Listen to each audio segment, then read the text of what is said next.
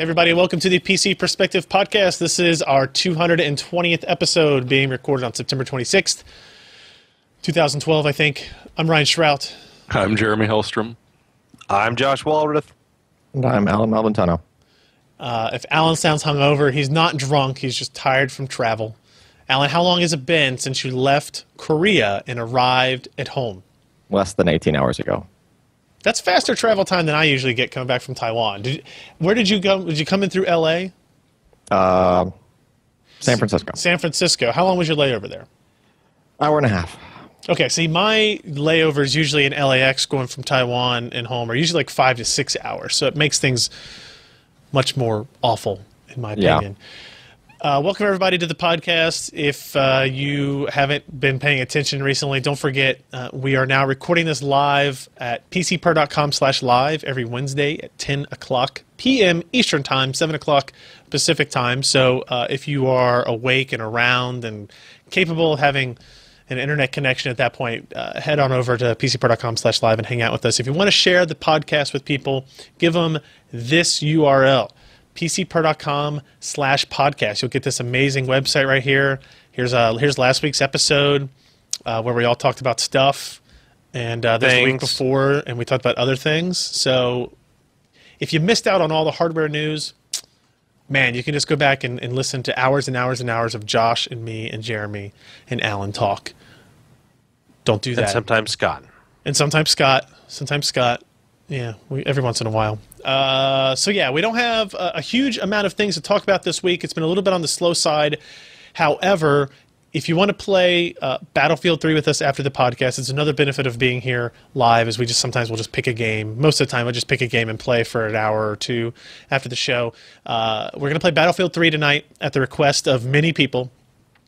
If you want to, Ken being one of them, if you want to play, you need to join our PCPer.com platoon. It has you'll recognize it immediately because it has an icon of a Tyrannosaurus Rex.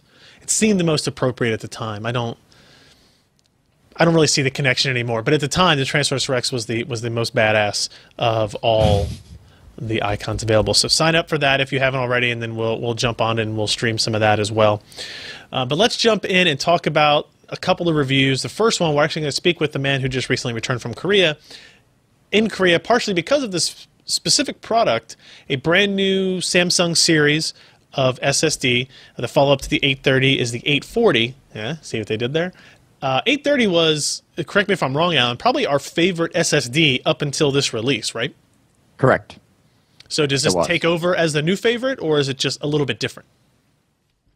Well, performance-wise, yeah, I would just sort of call it the successor, right? Okay. But realize that it was something that was already the best one out, in my opinion. So, even though there's only some areas where it really did excel a whole bunch. For example, anything that's just if you're only doing reads or you're only doing writes, the drive is much, much faster.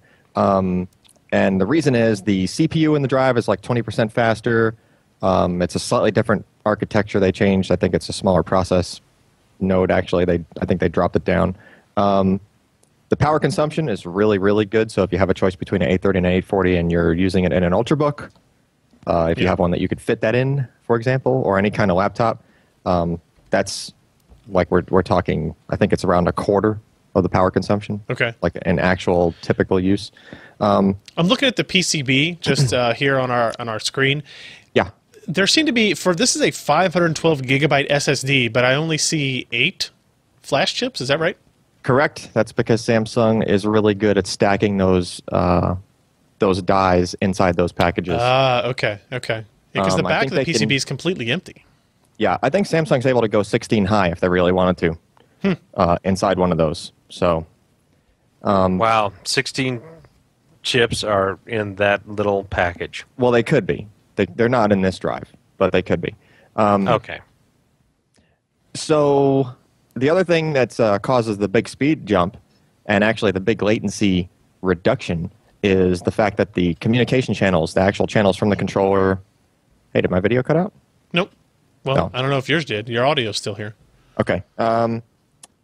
Yeah, the communication between the controller and each flash memory chip used to be 133 megahertz, DDR, and now it's DDR. I think it's what the equivalent of DDR2 400 or something like that. Yeah.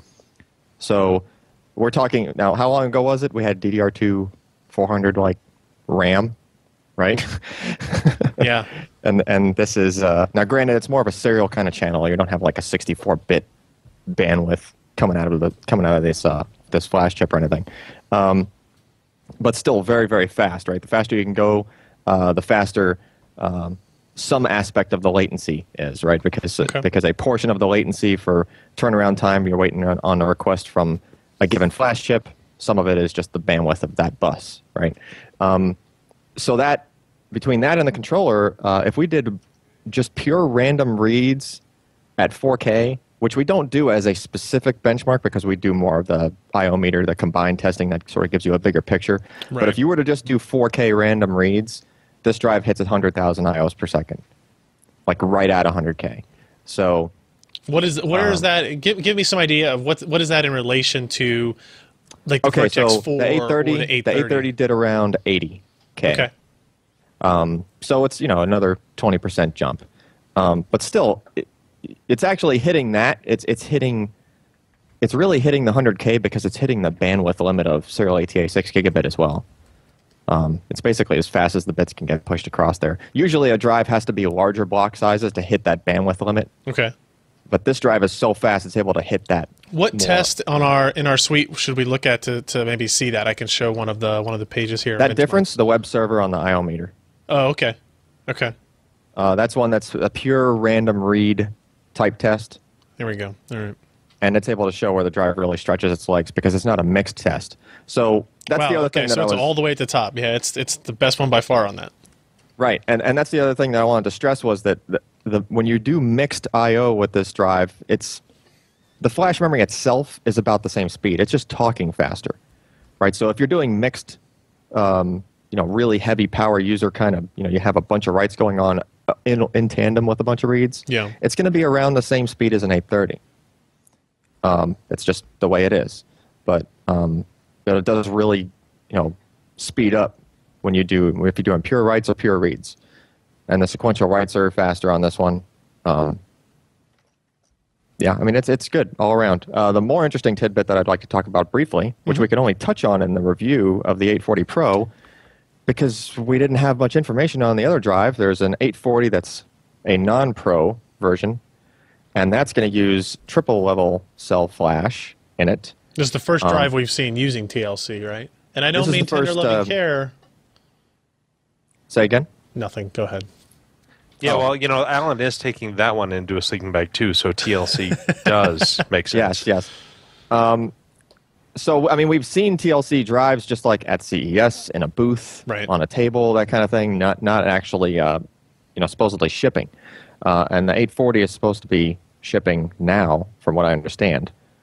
I don't know if it's going to be like in the stores for you to buy it for another couple of weeks, but it's supposedly going out to them. And it uses triple level cell flash. There's more over provisioning involved to try to get the endurance a little higher, because triple level cell flash is just not rated for the same endurance as MLC. So is this where we're going to see 500 gig SSDs instead of 512 gig SSDs? Yes, actually, you can go sort of judge it by this. It's that's the 200 and 256 gig model. It's only 250. Okay. Right. So there's some more over provisioning to it. That helps get the endurance a little higher, and Samsung also dropped the warranty on those drives down to 3 years from 5. Right. So they're not meant to, you can't beat them up as badly, but you have to keep in mind that these things are rated for so overkill compared to what a typical person is going to do to them, even in a desktop machine. The wearing them out is based on writes, not reads.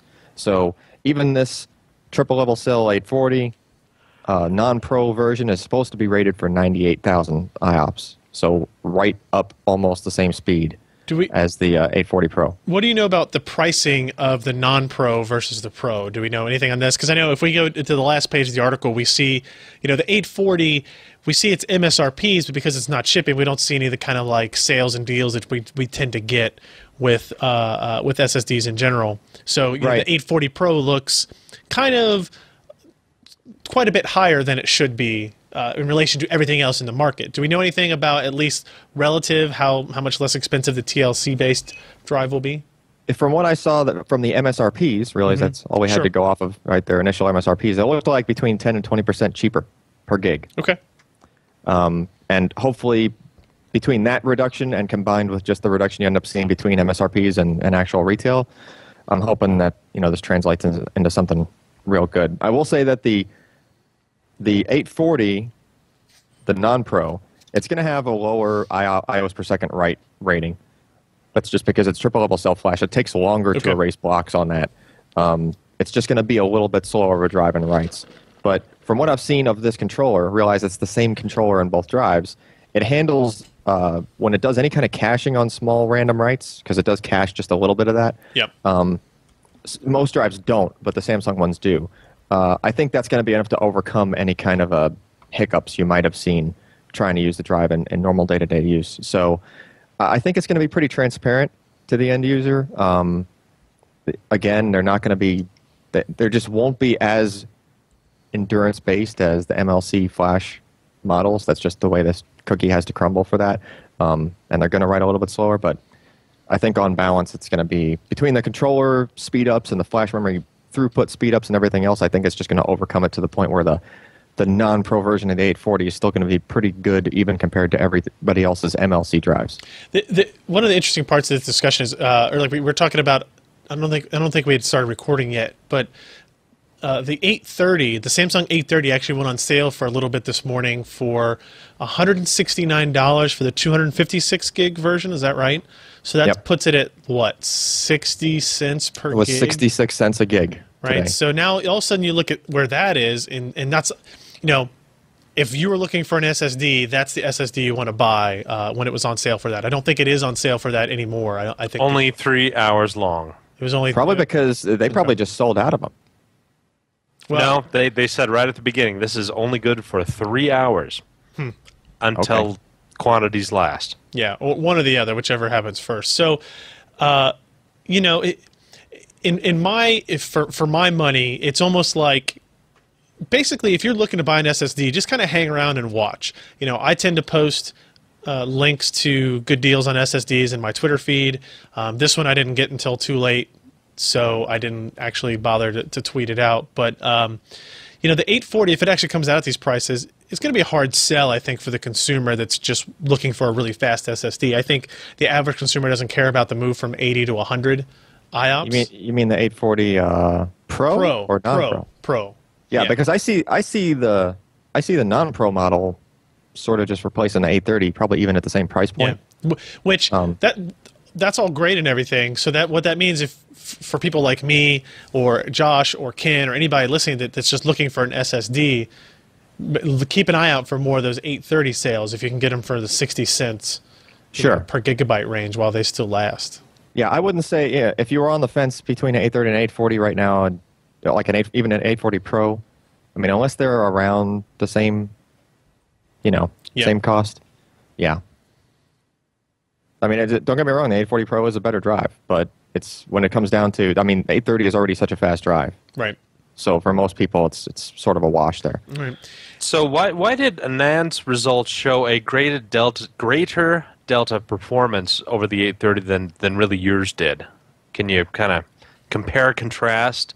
Sure, he does. Some of his tests focus on like pure 4K random read, for example. That would show you a different thing. But when my take on it on benchmarks for just showing benchmarks for drives, sure, that's a good test to say, okay, if the manufacturer says this thing does 100K, does it do 100K? But that's not a test that you don't sit at your computer and do 4K random reads with nothing else going on. It's just it's not representative of any kind of actual use, right? It's a pure synthetic thing. So we cover the synthetic things more along the lines of the PC mark, some of the other benchmarks that we do. We do have, the file copy test. You have things that are doing. Those are also synthetic, but they're more realistic. They're attempting to model real-world usage scenarios, I guess. Yeah, it's actual things that you're doing on your drive. You might conceivably be copying a batch of files around on your drive for some reason. That's a good thing to time and see how fast it actually happens. I might do that. Yeah, I might. Yeah. Did you ever get that Trace program from Intel?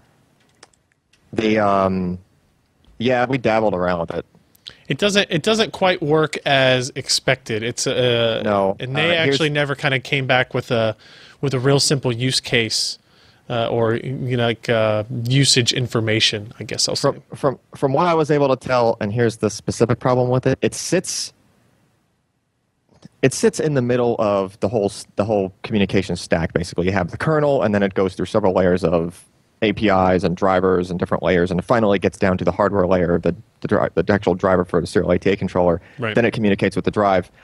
There's things that happen, for example, native command queuing, right? That's the thing that really ramps up SSD performance because it's sort of cheats and can see what commands are coming ahead of time, and it can issue more commands at the same time, right? So that lets the drives accelerate on speed. That's what gives us those ramp ups, those slope up ramps on the IO meter test. Right, because we're hitting it with more IOs at the same time. That kind of a measurement, the Intel tool will only see the sequence that came out of whatever was asking. It won't see how it got reorganized before it got to the drive for command queuing and whatnot. So it's not. There's still variables basically. It's not like you can. The idea behind that tool was that you can take a trace of a certain kind of IO, like you can install Office or something to the drive and capture it. And if you were to take that and record it with the Intel tool and then play it back on several different drives, it might act completely different with those different drives, just based on command queuing. And if you're hitting the drives with a whole bunch of IOs at the same time, you're not doing the same thing to every single drive. It's close, don't get me wrong, but you can get like 95% of the way there with any kind of a synthetic like PCMark style benchmark in the end. Because that's also doing the same thing. That's just a replay. Gotcha. And Nuberific did find a Tiger Direct link for the 830 for $179. Ooh. So only $10 more than the Newegg deal. And it's still going on right now, huh? Ends 9/26/2012, which is today. So hurry up if you want to do it, I guess. If you're listening to this in recorded podcast, sorry about your luck. You should go to pcper.com/live. Wednesdays at 10 o'clock, where we give the give the good stuff. the hot news scoops Hot. and stuff. You know what else was probably running hot? Actually, I don't think that's the case. Lee posted a review of like the power supply to end all power supplies. EVGA, we saw their power supplies at CES. Kind of like they're like, yeah, we're going to see these. They'll be out sometime this year. It's taken a little bit longer, I think, than they had hoped to get these out and released. But Lee did a review of the EVGA Supernova NEX 1500 watt power supply, and it is. Is it a champagne supernova? I hope so. No, it's an Ardbeg supernova. I mean, look at that. Look at that. It's got a great. What do you call that finish? Like a. It's got huge tracts of land. Huge tracts of land. It's got a giant handle sticking out the front. And you can tell like the power connector is different than your standard power connector right as in well. the middle, if you know what I mean. So look at some of these specs. So it comes with Supernova power supply control and monitoring software, kind of similar to a couple of weeks ago we talked about what Corsair was doing. I imagine both these guys are using the same kind of monitoring controller. I don't know if that's the case. It has an adjustable 12-volt rail. You can actually overclock it to 1650 watts. If you have a 230 VAC input, you can switch between single and multi-rail 12-volt connections. It has a 10-year warranty, 80-plus gold certified, 90% efficiency under typical loads. It's expensive, but it has like everything. Where's one of the pictures that shows the connections? I don't want to go to the specs. The it's got pictures. everything. For you, Josh, it's got everything. Yeah. Where's the picture? Okay, here we go. No. There's one picture in here where you see all the Check the connectors. stream. That is really, really impressive. What'd you say, Jeremy? Check the stream there.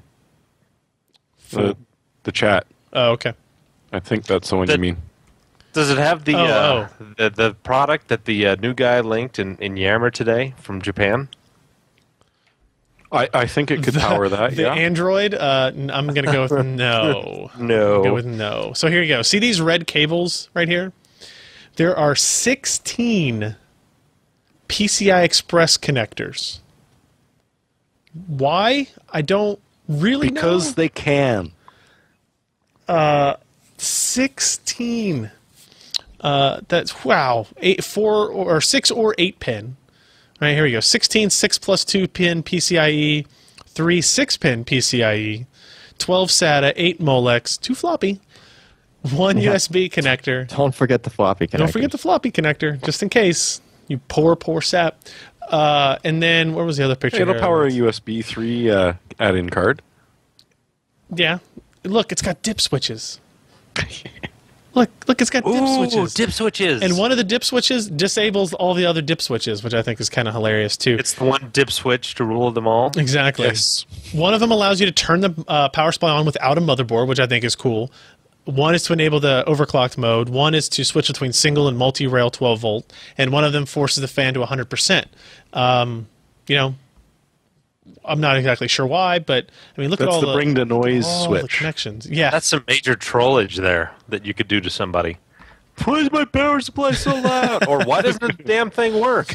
Usually, hopefully, if you buy a 1500 watt power supply, you're smart enough to know what you're buying, I guess. But you can see here, like all the cables plus the USB header coming out connects to your operating system, and you get this kind of software. You can manage you can monitor 12 volt outputs, 5 volt, 3.3s, input currents, output currents per rail.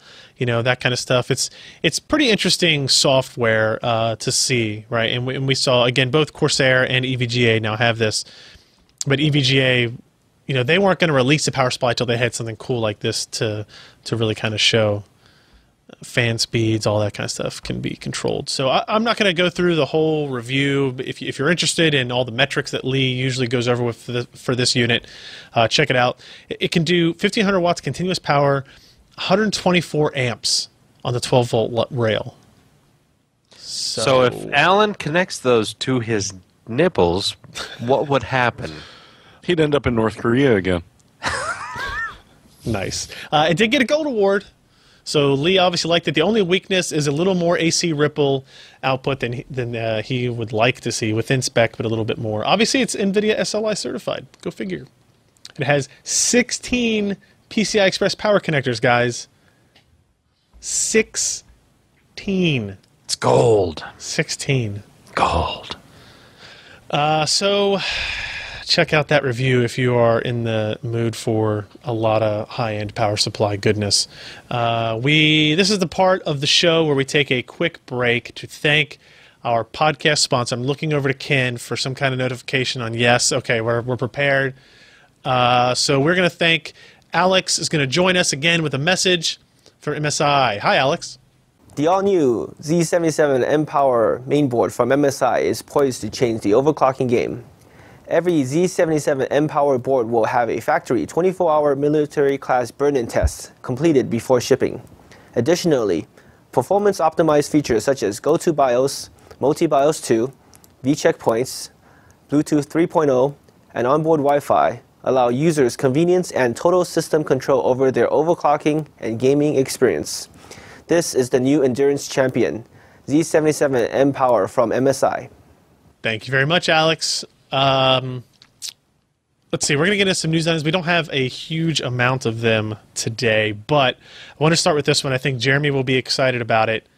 How about the ability to overclock a Raspberry Pi with a turbo mode to 1 gigahertz? Hey, why not? I mean, the Raspberry Pi is really taken off. A lot of people like this poor little ARM-powered CPU with a little video core stuck on the side with just about every single plug that you'd want for a very basic system. People are having a lot of fun programming them for them, and now they're putting a turbo mode on it. So all of a sudden, the USB driver reduces its interrupt rate, and you see about a 10% jump in increase across the rest of it. So if you've got Wi-Fi, it's going to perform better. In fact, part of this is an update to the Wi-Fi. So if you're running Wi-Fi on Linux, it will actually work out of the box pretty much, which is a nice jump. On the other hand, if you hold down a shift key, assuming your USB is working at the time, you can immediately revert back to the base speed. So, it's pretty much a safe way of just trying to get an extra 10% out. So, hey, it's going to make a little bit more power to this little tiny device that a lot of kit builders and people that just like experimenting are going to have a lot of fun with. And it's nice to see a little bit more juice out of it because, I mean, with the 10% overclock, it hits a gigahertz. So, it's not blazing speeds, Right. but hey, at that speed, a 10%, you're going to notice. It technically will be noticeable. On the other hand, it's going to suck down a little bit more voltage, of course. So if you're not running off of mains, it may draw your battery life down a little bit. So, as always, there's a little bit of something to be paid for with the extra power. I like that all you have to do the upgrade is run a sudo line Yep.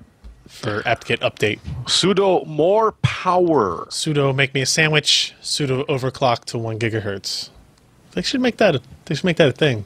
It's a Cortex A8 processor, isn't it? Based, yeah. Modified. Yeah, it's too bad they didn't use something a little bit more modern, but I guess they wouldn't have gotten to the $25 price point they had. is the deciding point there. Yeah. Yeah. And I mean, at this point, they're avoiding any licensing costs whatsoever. This is pretty much just the cost of what it takes to put this board together and ship it to you. Yeah. Enclosure extra.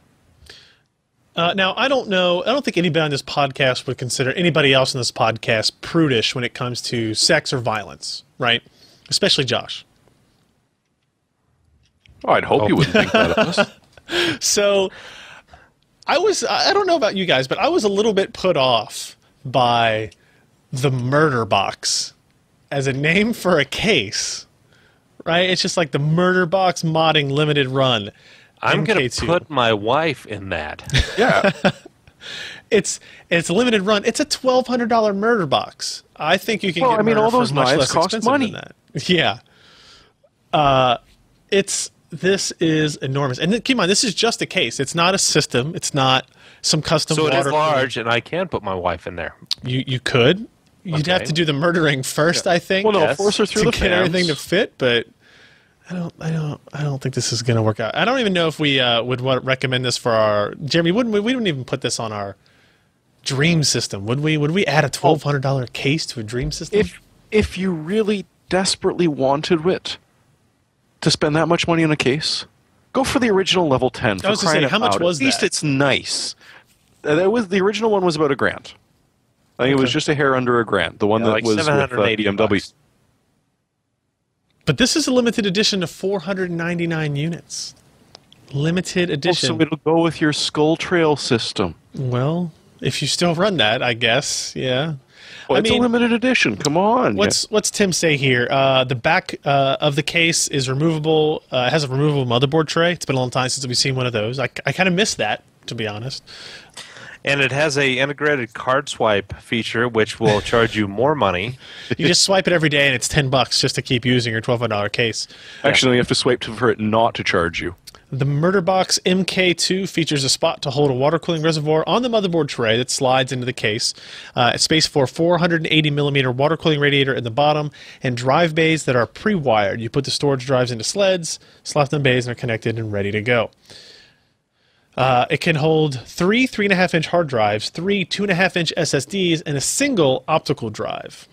And on the top of the case is a slot-loading DVD drive, so there is a little bit of extra hardware you get there with it. So there you go, everybody. Your $1,200 Murder Box. Murder. Murder Box. Murder. Box.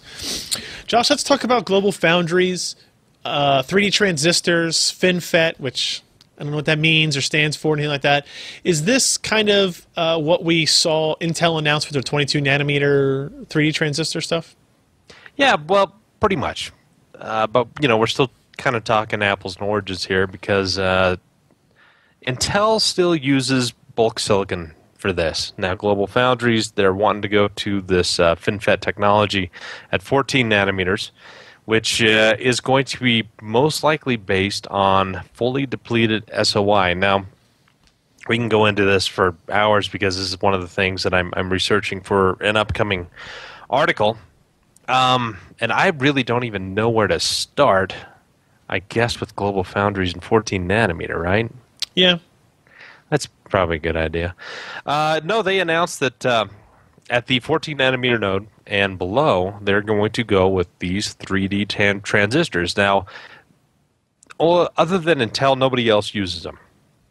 And at 22 nanometers with the bulk silicon, Intel was essentially forced to use it and develop this because you needed to have a lot more interesting and exotic materials to get 22 nanometer to work in planar structures. Now, this exotic material that we're talking about is the upcoming fully depleted SOI wafers, and they still can utilize planar structures on the silicon wafers and still have performance that is comparable, if not a little bit better, to what Intel has right now. But yeah, after you get below 20 nanometer, you're going to have to go with these 3D structures, these 3D FinFET transistors that Intel has so famously made and is using in their current Ivy Bridge processors. Apparently, I've seen some of the first negative comments about Intel's process technology, in that their current 3D FinFETs and the wafer technology that are using, just the bulk silicon, it's not the panacea that they were hoping for. If you look at clock speeds and TDPs of products based on the 32 nanometer process from Intel and those of the 22 nanometer, namely Sandy Bridge and Ivy Bridge, very, very close, or at least similar in architecture. Have we seen a big jump in clock speed? I think the 2500 was a 3.4 gigahertz product. The Right. 3770 is a 3.5 gigahertz. And even though Yeah. they knock down TDPs a lot, knowing what how do these parts overclock as compared to each other? And what kind of power consumption do they have? The Ivy Bridge parts get hotter. They run at lower. I would say they run at lower default voltages. But when you start to add a little bit more voltage to them to overclock, they accelerate. They get hotter a lot quicker. So it's a trade-off, right? I don't know if part of it maybe is also the fact that they made the process. They're trying to tune their process for these super low voltage parts in the future anyway, right? So maybe this is just the first step, and they realize, look, we're not going to have to make super high clock speed CPUs to stay ahead of any competition we have. So why bother, stretching it out for the overclockers? It's not really, our bulk markets for income. Yeah, that's true. But I guess just looking at a technology perspective, which we should do, hence the name. Yes. Yeah, anyway. Do you see any overclocking performance difference in between Ivy Bridge and Sandy Bridge? I would say Sandy Bridge overclocks a little bit higher, easier. Yeah, and this is part of the reason why the 3D FinFETs for Intel, they do very, very well for low voltage, low power. But once you start ramping up the clocks, putting in more power, they start to have more negative effects than even the previous 32 nanometer generation of the products. And so this was, we saw hints of this at the Ivy Bridge release. And now that we're starting to figure out a little bit more about the technology, we're seeing how it reacts, that it's a very good process. They're doing very well. But it just is not hitting the thermal and performance and voltage specifications that they were hoping for. Now, at this point in time, materials is still king. I mean, we've seen the jumps in, low K dielectrics. We've got high K metal. We've got all kinds of, the partially depleted SOI from AMD, IBM, a couple other guys out there, and now we're going into this new fully depleted SOI. And we're starting to see some real interesting performance factors with fully depleted SOI. And I think that, in fact, Intel, when they go to 14 nanometer, are going to be using a much more exotic mix of materials for their wafers. It may not be fully depleted SOI, but it's going to be kind of like it. And this is a company that just spends billions and billions of dollars a year on their process. And this is something that they have a huge advantage over from everybody. and Because they're not doesn't just hitting hurt- the market with it; they've had it on market already.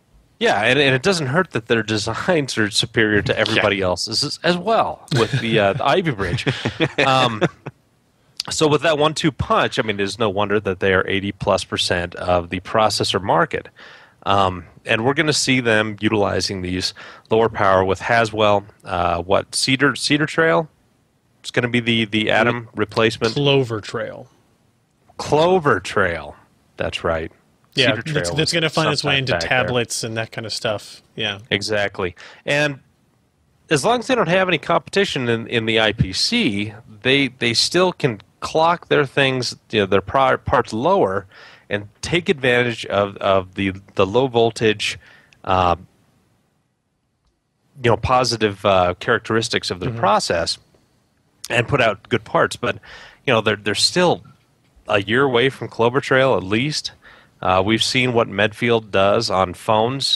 Somebody had some benchmarks of a 2 gigahertz Medfield against some of the other current cell phones. We're closer to Clover Trail than that. Clover Trail will be in some of the Windows 8 tablets this year. This year, really? Yeah. Clover Trail, which is essentially the same architecture as Medfield, just a little bit faster.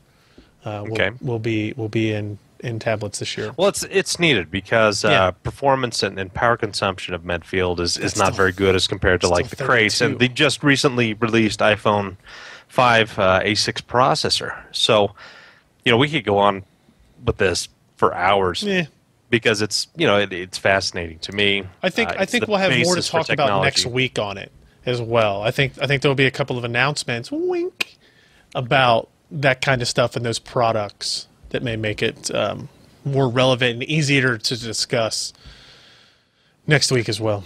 Yeah, but the owner of Global Foundries, Mubdala?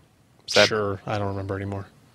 Yeah, they're pouring billions into Global Foundries, and they want them to compete more ably with Intel, and they're hoping to have 14 and 10 nanometer products by 2014 so they can actually match what Intel has. And if they're able to do that and be able to bring these products out at a decent price, then we'll automatically see companies like AMD be on an even level with Intel when it comes to process technology. Right.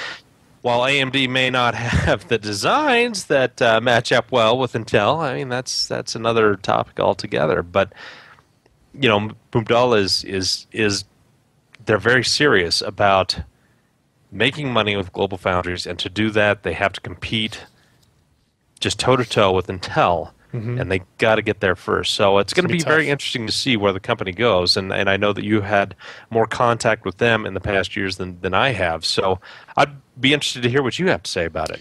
Well, I've had more contact, but I have way less background on the transistor technology than you do. So I think if anybody's going to be able to talk about that stuff, it is going to be you. I think maybe we're coming up on a transitional period where we need to sit down with them and have more interviews and talk about their technology and where it stands in relation to their primary competitor. They won't come out and say Intel is their primary competitor because they don't want to look at AMD as being their only customer, right? They want to go up against Samsung and TSMC and those guys. That's what they'll tell you their primary business is going to be, is taking their customers. They're not trying to build a product that competes with Intel because, again, even as much money as that group can come up with, do you want to go up against Intel in a product that they kind of own the whole market for? I don't really know. So. I think so, because if you look at all the fabless semiconductor guys out there, their entire market share of all their products outweighs that of Intel. I mean, if you look at ARM, all the people they license to, how many processors out there? I mean, it's far more ARM processors are out in the world right now than any Intel x86 CPU. Would you agree or disagree? Partner with Global Foundries. Yeah, so I mean, they're probably really happy Global about Foundries this has a product that can match Intel's process technology, but be able to utilize, an ARM A15 or whatever else they have in the future with their their 64-bit products, people are going to want to go to them. I mean, TSMC cannot compete with the Billions. UMC, they can't compete. Siemens, Samsung, Infineon, all these other guys who still own fabs, I mean, they just don't have the R&D budget to pour money into process technology, not like the oil money from the Middle East.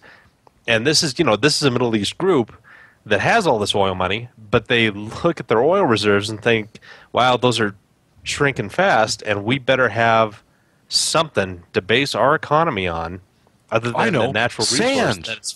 That's Base it on sand. Exactly, and so they bought Global Foundries. Yeah. Genius, right? Yeah, absolutely.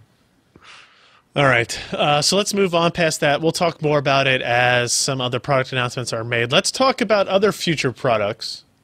Maybe like I think was it last week we talked about the Sea Islands, like the 8800 parts?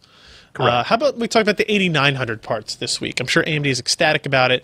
So apparently, we talked about the mid-range 8800 series last week. Well, now we're hearing about the 8900 series based on TSMC's 28 nanometer process. Still, this Tenerife is the code name. No, it's Tenerife. I've been there. It's Tenerife. It's Tenerific. So, world's fastest GPU, they say, based on an enhanced GCN architecture, more than 1.2x the compute power of AMD Radeon 7970. Now, that doesn't sound that impressive to me, though. 1.2x the compute power? Like, that's only 20% more. Am I missing my math somewhere? No. But they're going to call it the Venus XTX, so I mean, how could you not want it? Come on, 20% improvement from a half generation. It's not horrific. I guess it's not great. They're not, I just figured it'd be more than that. They would figure out how to do clock speeds more or something. Maybe, I guess. I don't know. But they don't mention anything else that impresses me, like lower power consumption. That would be the primary goal here, right? Can we get 20% more power at 25% less power? That's probably the goal there. So they're saying 2,560 shaders, 160 texture units, 48 ROPs, 384-bit memory bus, and an alleged transistor count of 5.1 billion, which puts it a decent amount above the 4.3 of the Radeon HD 7970.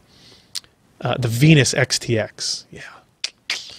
Yeah, we're not entirely sure this actually exists or if this is a true thing. It most likely Correct. is. Right. But, a year going on the release of the first 28 nanometer parts, it's not beyond the imagination to see something like this coming around because they do need a refresh. I mean, NVIDIA is not standing still. Right. And with something like this, it's not... I mean, you know more about the process. The process itself is better than what it was a year ago. Yep. And so you can get away with a lot of these things like, higher clock speed, same power envelope, and better overall performance. Do you And worry? it's going to be a while till we see 20 nanometer parts hit the market. But do you worry about the supposed 400 square millimeter die? I mean, As compared to, say, like a GTX 580 that had something closer to a 530 millimeter square die. yeah. Well, I mean, this is interesting territory because AMD and NVIDIA are switching sides again, right? We looked at NVIDIA's with the GK 104 being smaller, more power efficient, yet still able to keep up with the 7970. And here they're going from 365 millimeters to around 400 millimeters and 4.3 to 5 billion transistors for an increase of 20% performance. No real indication on what performance or what power benefits they get out of this kind of refresh.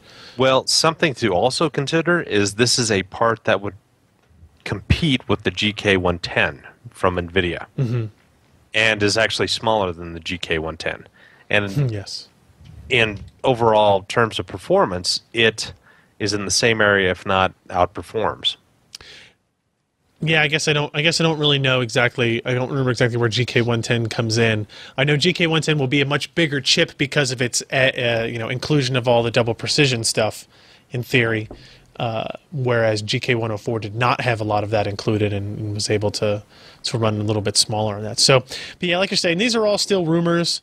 But if you're interested, go to PCPro.com. Tim has made a little table of all of the current rumored specifications, so you can see kind of where everything stands up: 7950 versus the 8950 versus the 8970, and even where the 8870s come into the realm there as well. So interesting to see the Tenerife.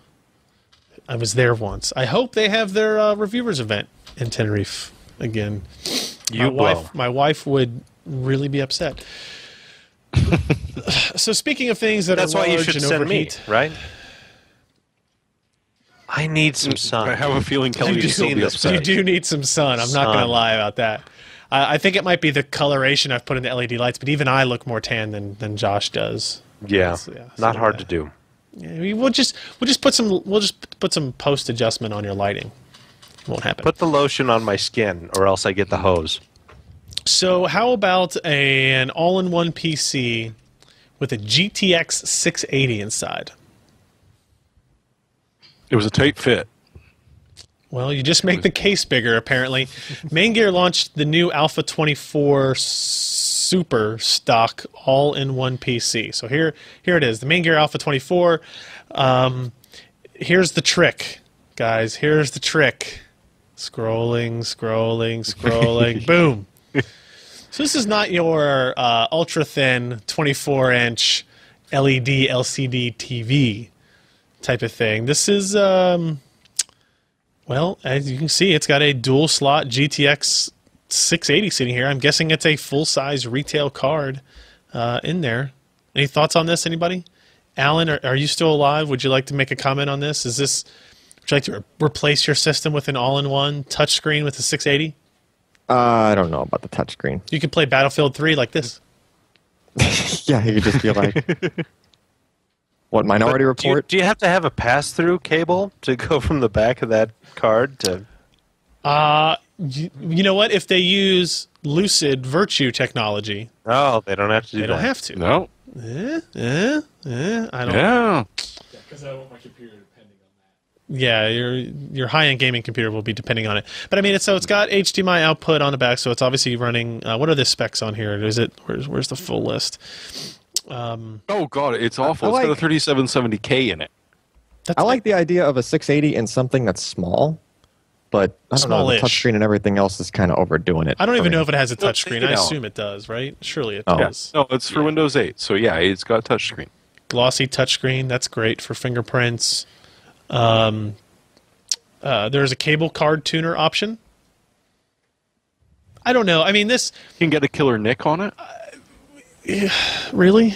Yeah. So it starts at $1349. Obviously, that's probably not the one that comes with the 680, but you know, it's an interesting idea, right? You have a small space. The only problem I have with this, I have no problem with super high powered PC, is like we talk about long upgrade cycles for monitors. This kind of forces you into a long upgrade cycle for monitors, right? You could hook up a second display to it, and then I bet you it couldn't be touchscreen though. probably. Well, I don't know if it has a Can't touch USB interface for the touch or Da-da-da-da. something like that. Yeah, maybe. But I'm thinking like maybe you upgrade it to a 780 later or a 790. I assume you could upgrade it. I don't know. I don't know what the power supply in there is like, but you could hook a 30-inch monitor up to it and then put this like on the floor out of the way or something like that, right? So now it just becomes defeats a the case. purpose, doesn't it? Becomes a case with a 24-inch display on it. Well, you could be into flight sims and program that touchscreen Yeah. to be like Okay. Okay. I'll buy panel. that. I could buy that. yeah, It's just a really expensive input device. it is. Yeah. I mean, it's really cool. I don't know. I don't think I would buy one of these, but I could see somebody going, you know what, I want a PC. It looks like it's fairly kind of moddable and upgradable. So you have that option if you're comfortable with the 19 by 10, 24-inch screen lasting you into infinitum. Oh, wait, I'm scrolling down here for a little bit. What Beyond. for? What am I looking for? It's got 2 power connectors. That is one. Two power thick- connectors. Yeah, Ken points out next to the GPU there are two. Let's see if I can zoom in some. I think Two- Knight Rider says that it is two- 3 bricks. Oh. that power it. Oh, okay. So there's one output right here. No, that could be One for for the Wi-Fi. computer No. and 2 for the graphics card. It has the Yeah. power logo next to it. Does it? Okay. So 1 to power the system, 2 to power the GPU. Makes sense. That's what in the Navy we refer to as a kludge. Yeah. So you got 3 power bricks coming out the back of it. All of them have different connectors, of course. Well, it looks like the 2 for the GPU are the same. Swap those back and forth. It's not ideal for a lot of things, but it can be pretty cool for some things, I guess. If you want a kitchen top gaming computer because you only have a kitchen, And you have 3 outlets close to it. maybe you need to put this in the laundry room with the 230 spot. I don't know. I don't think it's all that bad. Jeremy, quickly tell us about Catalyst 12.9. Well, we just, in time for tonight, got the 12.9 beta being released by AMD. It's, not a huge difference in the way of games compatibility, fixing old things that, have been bugging people for a long time, like, say, stability and desktops and sleep mode. If you are into playing a Panda online, apparently it's good. What it did do is introduce something brand new, which they're calling Enduro technology. Right. And in this case, they've completely redesigned Catalyst Control Center user interface. So you can now see every single application you have. Not just games. There's a lot of GPU-enabled applications sure. out there now. And so you can now base profiles of each and every one of these applications based on whether you're plugged into AC or if you're running on battery. And so you can bounce back and forth between just using your Trinity APU or using a discrete GPU in hybrid Crossfire. So for mobile users, this is actually, a really nice step up. All of a sudden, they've got the ability on a per application basis to say, if I'm running on battery power, none of this is allowed to touch my discrete GPU. Everything has to come off of the CPU. Battery life is going to soar. Should. For This- desktop users, Go ahead. it's not going to mean so much, but considering that, most AMD systems that are recommended to people now are laptops, because just plug it in, it's like a computer. You get a monitor for it, a keyboard, everything else. Just spend a little bit extra, and for AMD, it's usually just that little bit extra if you keep an eye out for sales. I like this. And boom. I like you've got this resolved issue. They listed tri and quad Crossfire plus Eyefinity configurations. Users will no longer see lower than expected performance in certain DX10 and DX11 applications. certain unspecified applications. Yeah, just tell me. Yeah. So you know what, And what's you can interesting? Firefox and Crossfire too. They So fixed the that. Enduro technology is AMD's attempt to kind of catch up to NVIDIA's Optimus on Yeah. the mobile side, right? And AMD had fallen way behind. Their switchable graphics technology was pretty bad for a long time. Hardware switches initially, and then things where what it would actually have to do is they used to have to package their graphics card driver with an Intel driver, and that's what held up a lot of their mobile drivers. They had to wait for Intel to approve of these things, because the driver had to, if you're running something on the integrated graphics and you wanted to switch to discrete or vice versa, you had to basically put all of the applications into like a paused state, copy the data from the frame buffer from one GPU to the other, and then restart those processes. And it was a pain in the butt to do reliably and accurately. So now they have a system that allows them to change seamlessly. What they can even do that I think is cool is, if you have a game open in a window, that game is being powered by the GPU, but the rest of it is not. Like the rest of the screen is still being being based on the integrated graphics or from Ivy Bridge or Sandy Bridge. So they've done some cool stuff there, and I'm hoping we have one laptop here with a 6990 in it, and maybe we'll be able to get this software in there and kind of play around with it and see what it does. Well, it'd be nice to see, because the one key phrase that they do not use in any of the PR that I saw was on the fly. So I'm not sure if does you work can on the actually fly. switch back and forth your settings without a reboot. But as you're saying, once the applications are set, you're running a game in a windowed mode. That is using the GPU. Yep. Everything else, not touching it. Yeah. Yeah, so it's much improved software from what I have seen when I was out at IDF and we went to when I go to the Intel Developer Forum and have my AMD meeting, they showed off Enduro and it seemed to work pretty well, but obviously it was a little customized setup there. What else? See, somebody put in here the long-term storage. I don't know if this was Jeremy or Alan spoke about this. The media that might last 1,000,000 years. What about the reader? What is this story about? Hitachi's created a sliver of quartz glass, 2 centimeters by 2 centimeters, 2 millimeters thick, and the storage density of a CD. Yeah, they're basically writing. I think they're just laser etching. Yep. The quartz. So the idea is that it's quartz. So you can fingerprints store. on it? Huh? Fingerprints Just like a on it? CD, Ryan. No. I mean, you can store whatever you store in there. It's staying Okay. for a long, long time. Right? It's quartz.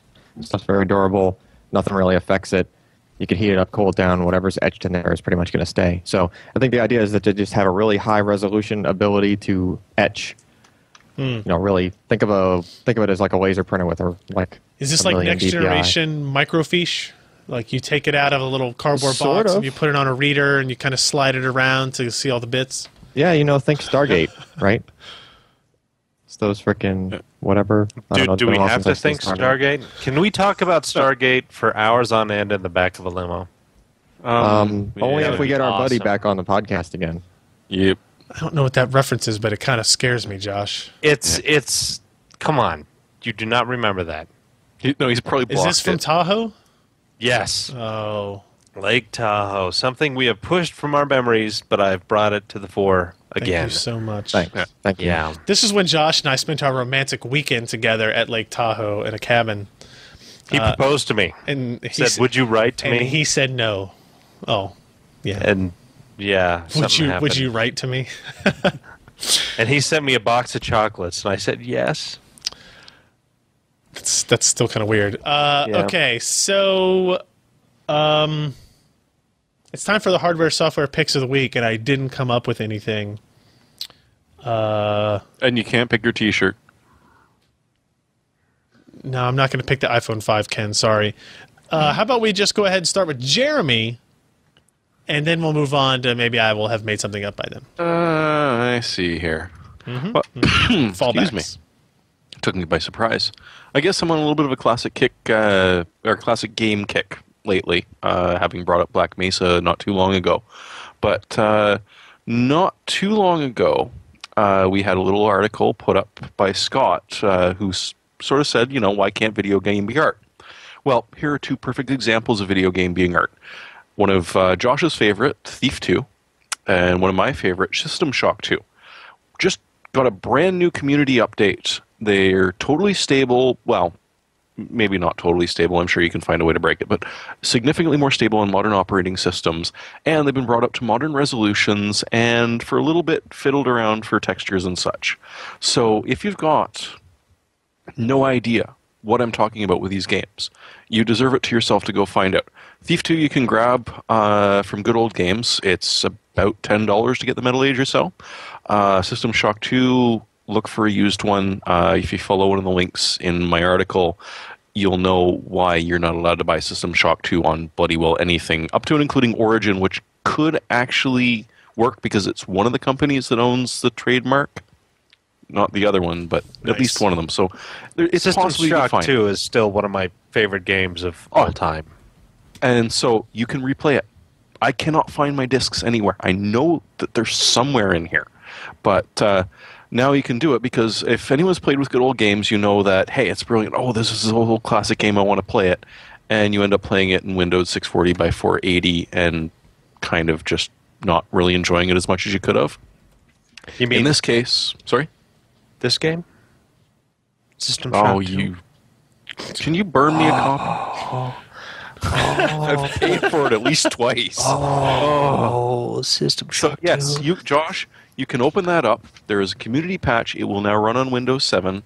It will now support the high resolutions that the monitors of today support and that we could only dream of back in the day. In the day. In the day.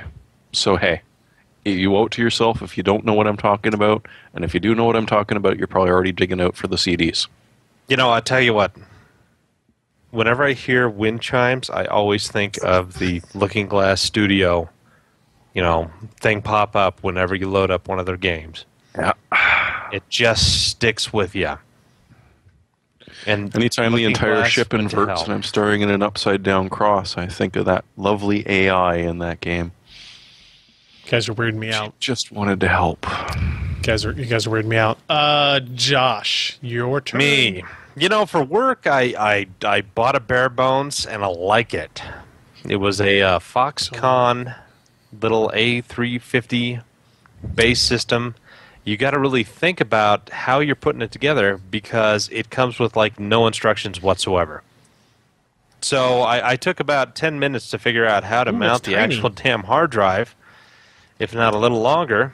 But once you do such a thing, it all fits together nice. The build quality is actually surprisingly good. The buttons feel nice. It's all a metal case except for, the plastic front.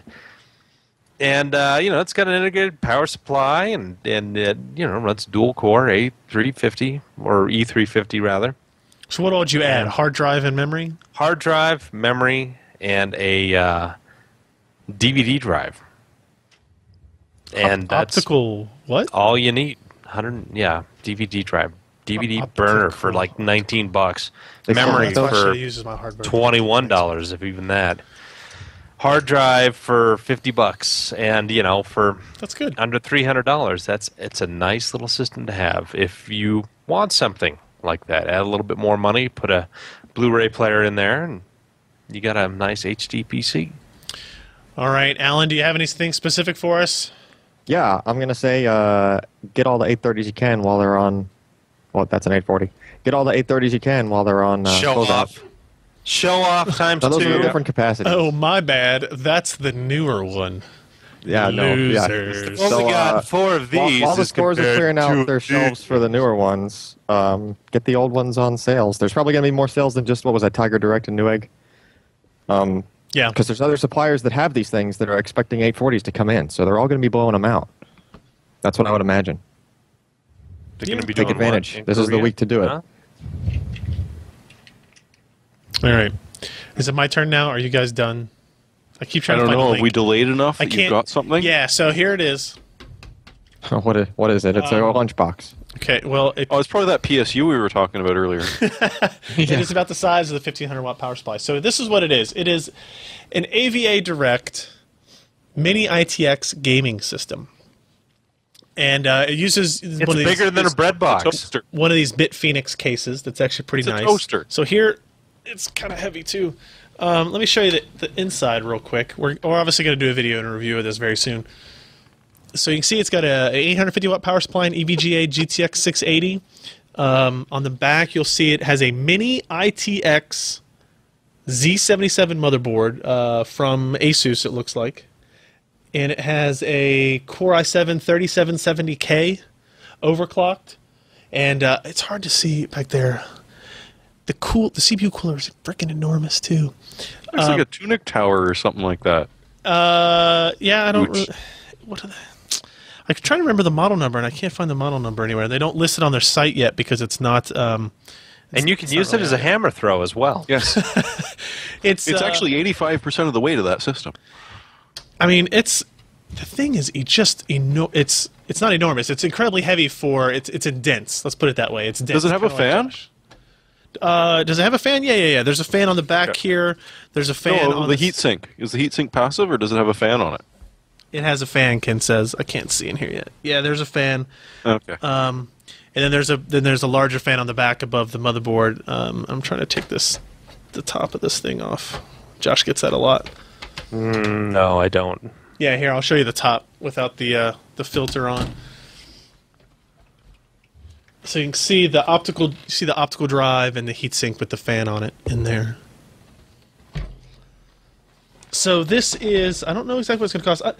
The case is actually pretty interesting. I haven't used any of the BitPhoenix stuff personally.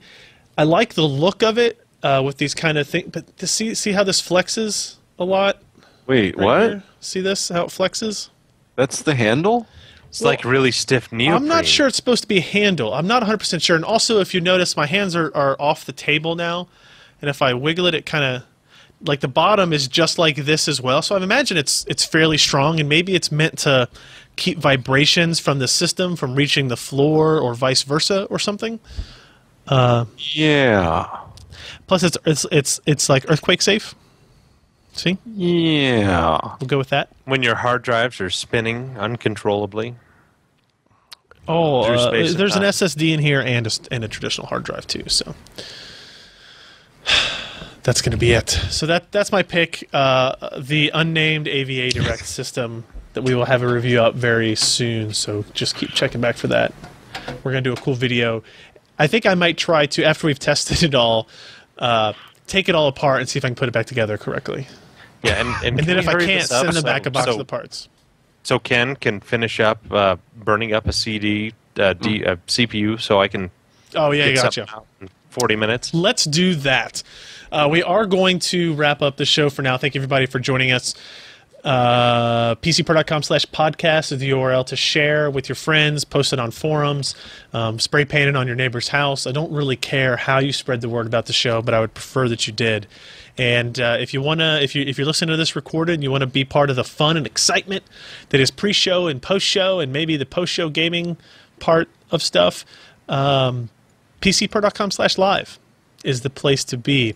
You can go there and join into the chat rooms and hang out with us while we do not really much of incredible interest, but it's fun. It's fun. We like having the live audience. So we will be back next week with another episode, and I promise I'll put it this way. I promise I will try to remember to pick a piece of hardware or software before the show begins. I'm Ryan Schraub. I'm Jeremy Hellstrom. I'm Josh Walrath. And I'm Alan Malventano. Thanks, guys.